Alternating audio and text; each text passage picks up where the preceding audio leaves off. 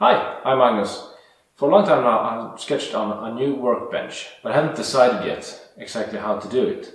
So I came up with an idea of making like a test bed. And if you want to see how I made it, just keep watching.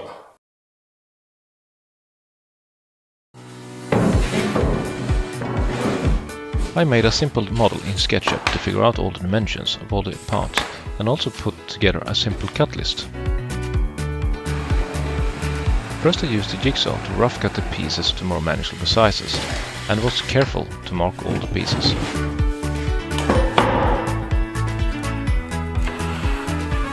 Then I could use my sliding table saw to clean one end before flipping it around using the stop block on my miter fence.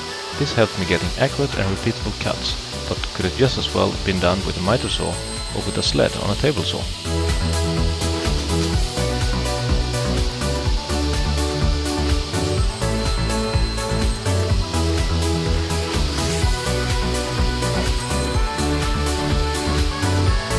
I marked all the pieces and checked with my cut list to not miss any parts. To assemble the workbench I chose to use dominoes and I carefully marked all the pieces where to cut the mortises. I found that it's better to be dummy-proof everything to reduce the risk of doing something stupid.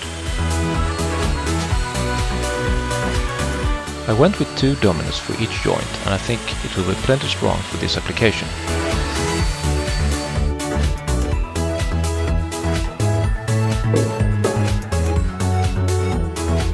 The glue I'm using is an ordinary wood glue and I just make sure to get complete glue coverage in all the mortises as well as the loose tenons. The assembly went smoothly and the dominoes helped lining everything up. It was just to add some clamps and checking for square. In my case I had to make some smaller adjustments using a clamp diagonally. When the glue had cured it was time to attach the legs. I placed some pieces of scraps under the corners to use as a reference to get the legs flush to the frame. For the same reason I also added an extra scrap piece to the end of the frame. I lined it up based on my 2 reference surfaces and added a screw and then checked for square before adding a second screw. Because these glue joints will contain partly end grain, I chose to use construction adhesive instead of a regular wood glue. To make the workbench really sturdy, I doubled the legs with some extra pieces to fit exactly between the upper and lower frame. I attached this only with regular wood glue because I don't want any metal in the legs if I decide to do any modifications later on. Besides, I don't think it's necessary anyway. This was done to all 4 legs and then it was time to add the lower frame that I attached with construction adhesive and screws.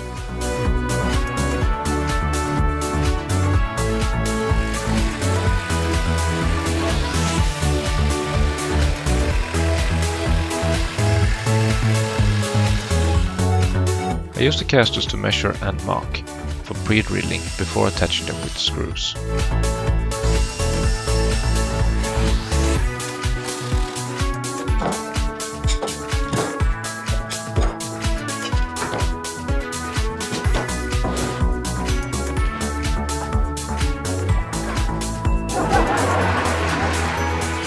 Before adding the tabletop, I wanted to add a little more support in the middle to prevent the top from sagging over time. I used some scraps cut to the right length to act as spacers and also a longer piece to get my support flush with the top of the frame.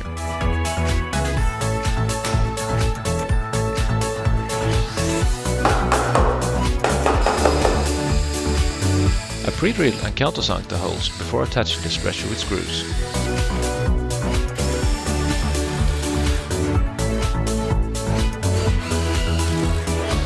As a tabletop I went with 90mm MDF that I could cut to size with the track saw.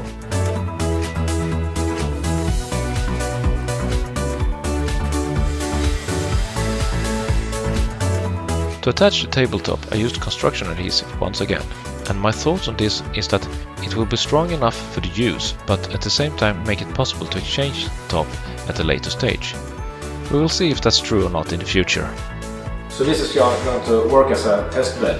Very sturdy on casters, and I'm going to include several ideas into this, and maybe I'm going to replace some of the ideas with some new ones when I see how the workflow will go around this table. On the top here I'm going to add a hole pattern, NFT style. Maybe I'm also going to build some kind of drawer underneath, and also a vise on one of the sides. So this temporary test bed is going to replace my excuse for a work table, and then we'll take it from there.